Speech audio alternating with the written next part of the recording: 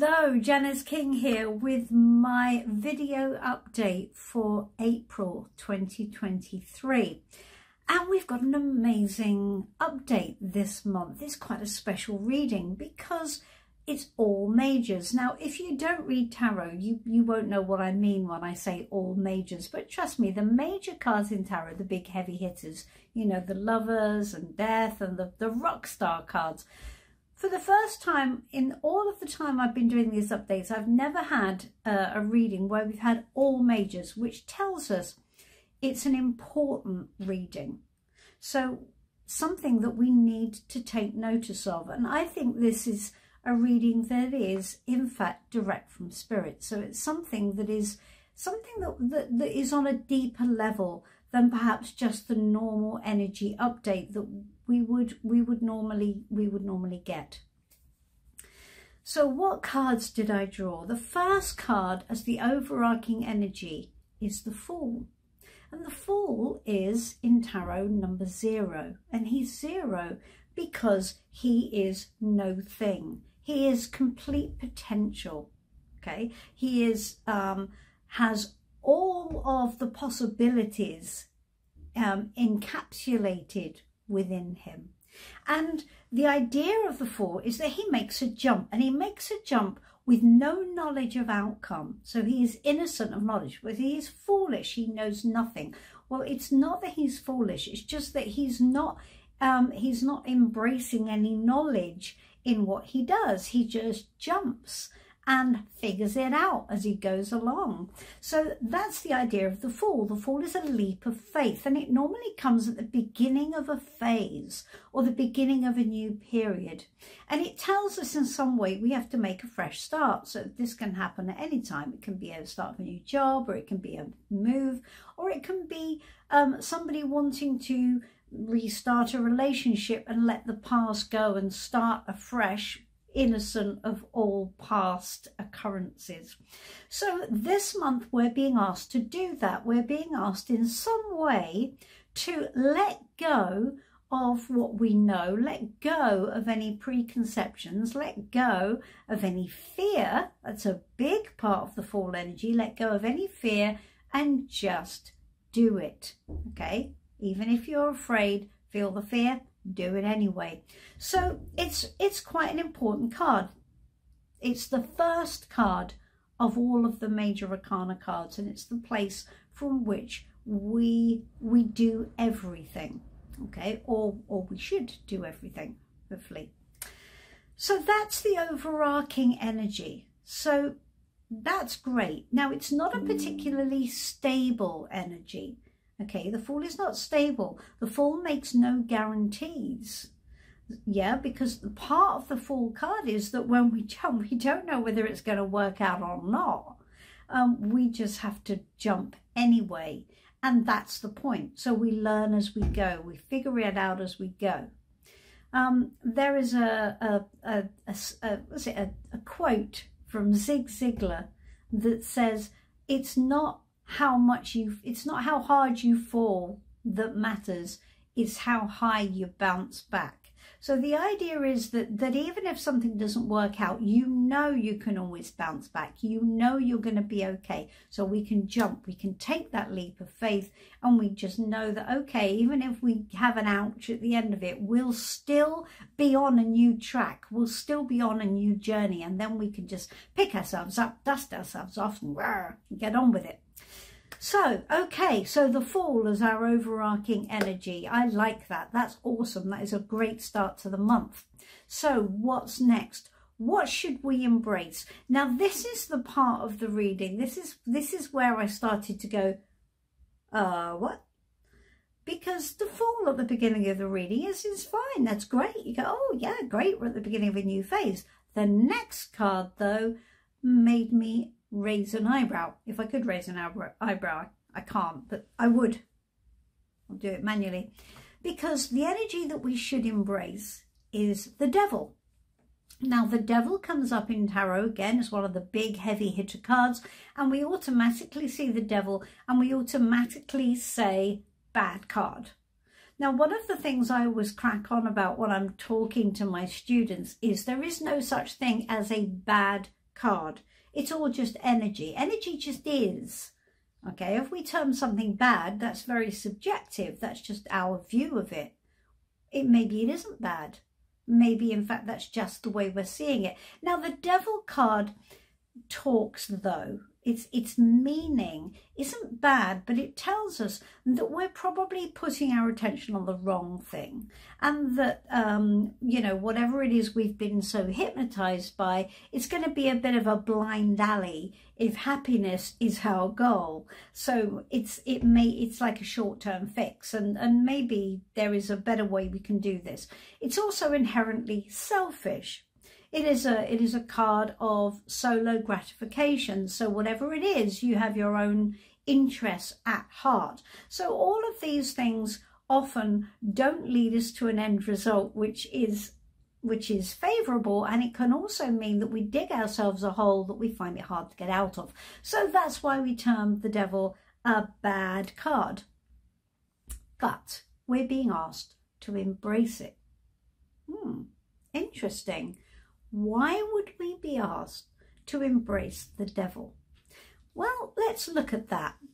If we're being asked to embrace the Devil, we're being asked to put aside our view that we need to take care of other people in the equation. It's telling us to look at what our desires are. It's telling us to do a deep dive into our own personal desire. What do we want? In the words of the Spice Girls, tell me what you want, what you really, really want. What do you really, really want? And the Devil, that's the question the Devil asks. What do you really, really want? And it's telling you that perhaps you're so wound up in serving the needs of others that you're not actually looking at your own life and what it is you want. Because, you know, we can end up playing very small. We can end up just you know, walking on a path which is actually quite limited, because we feel we can't, or we shouldn't, or it's selfish, or, oh, I need to do this because of this. And we get all snarled up in the couldas, shouldas, all of those things that we end up living a version of life which is less joyful, less happy than would be our potential. Okay, so that's interesting, isn't it? I think we need to look at that. Now, the Devil is at its core a hard energy to control, because once we start stepping into the world of our desires, we can get, you know, we can get really snarled up. But it depends on what those desires are, doesn't it? So if your desire is something that is inherently going to cause somebody else some real pain, I mean, we're not going to go into the deep, dark well of human black desire. We're not talking about that. And I think the reading will make that clear as we go on. But the fact is that some of us, we have the desire for things in life which we're just not engaging with, because we don't feel we have permission to, or because we think somebody else's needs are more important. So let's have a look at that. Let's look at what our desires are, not the sort of twisted, rather dark version, but the real version in life, the real thing. What do you really want? Okay, crack on. So what's the next card? What is going to challenge that? And it's perfectly coherent. The Hermit. Now, the Hermit in tarot is where we are feeling a bit alone and we are needing to draw on our own wisdom. Now, it's a very austere card. It's not the most fun card in the deck. It's a card where we're basically putting aside comfort and pleasure in the name of us doing the right thing and drawing on our own wisdom, and also drawing on what we've learned to be wise, because the Hermit is all about being wise. Now it's interesting, isn't it? Because what was the overarching energy? It was the Fool. And the Fool is not wise. The Fool is coming innocent of knowledge. So the Hermit, so what you've learnt is wisdom, is going to get in your way. It's getting in your way, and it's blocking you from achieving the things in life that you really, really want. So because the Hermit is austere, and the Hermit is asking us to forsake our own personal pleasure in order for us to you know, go into ourselves and confront our inner stuff and all of that. Now that's good in its place, but in this reading, it's not asking you to do that. It is asking you to go into what would make you happy, what would bring you joy, what would make your life more enriched, more exciting, bigger, right?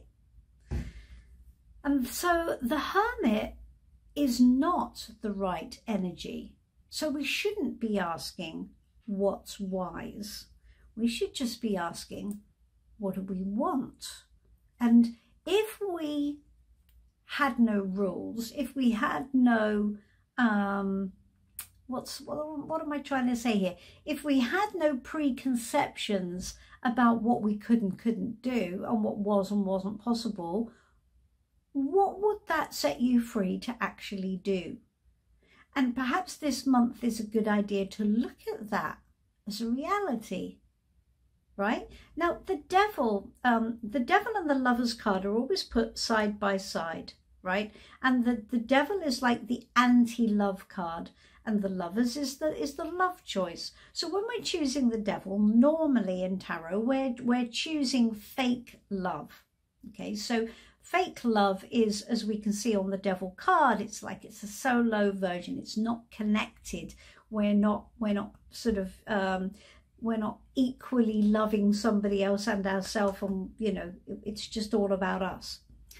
But the thing is that what if we came to the conclusion that actually choosing the devil sometimes is quite important, because it's not just about always loving somebody else and putting your relationship first.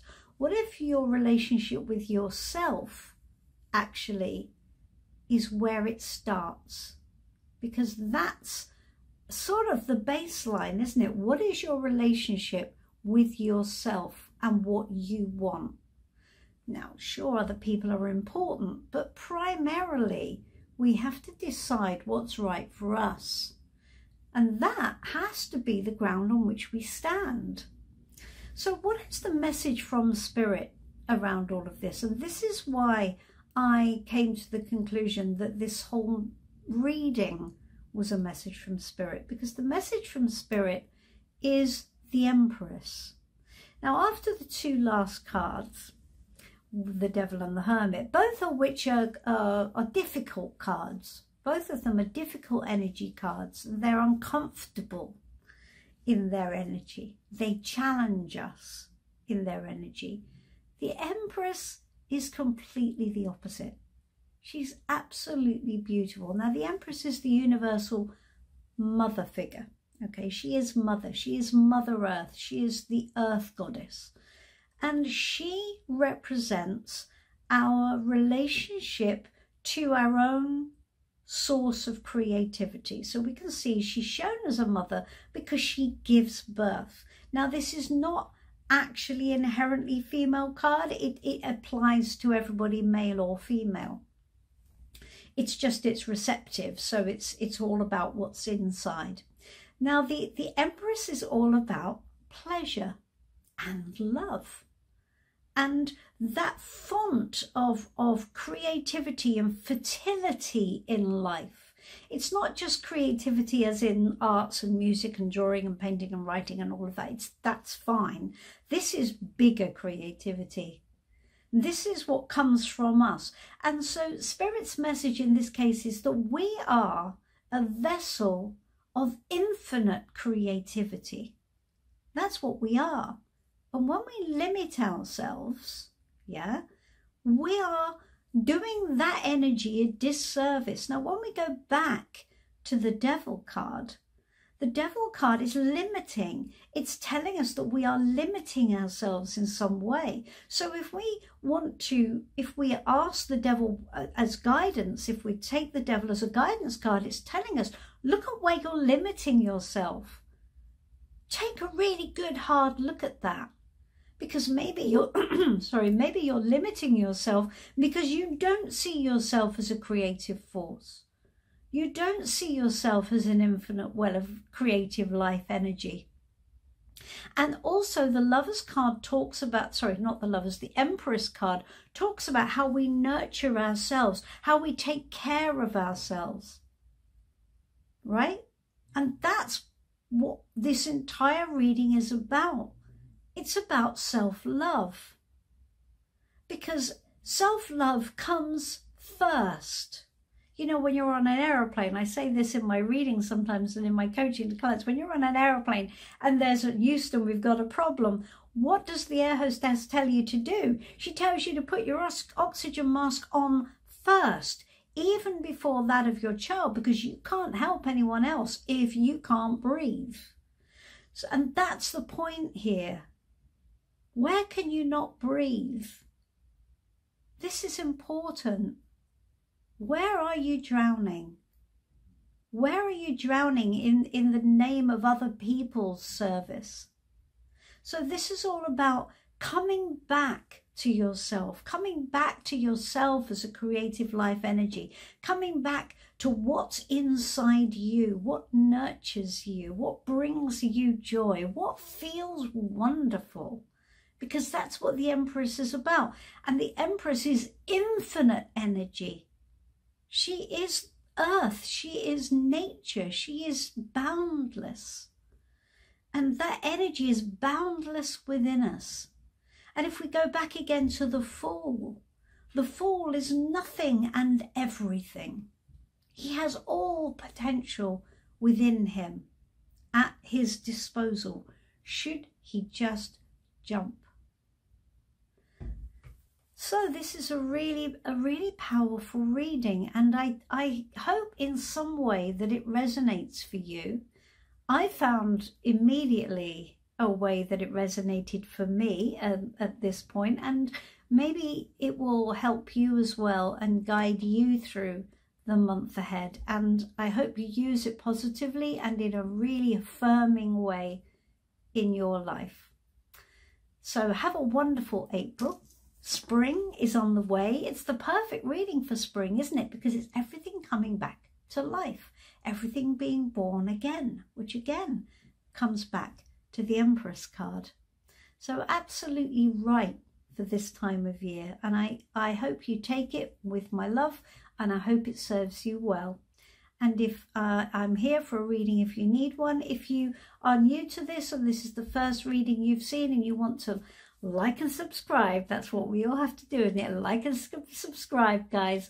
I'm putting up a video every week from now on, so there'll be a new bit of content every week, and I hope you'll enjoy that. In the meantime, I'm always here for a reading if you need me, and I look forward to seeing you soon. Thank you. Bye-bye.